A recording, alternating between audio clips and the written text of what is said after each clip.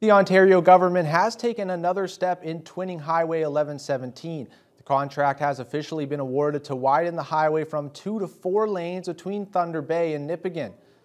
The announcement was made by Provincial Cabinet Minister Greg Rickford, joined by Federal Minister Patty Hajdu, with the expansion having a price tag of $107 million.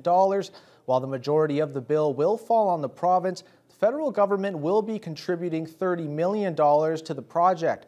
Minister Rickford explained more about the twinning of the 14.4-kilometer stretch of Highway 1117.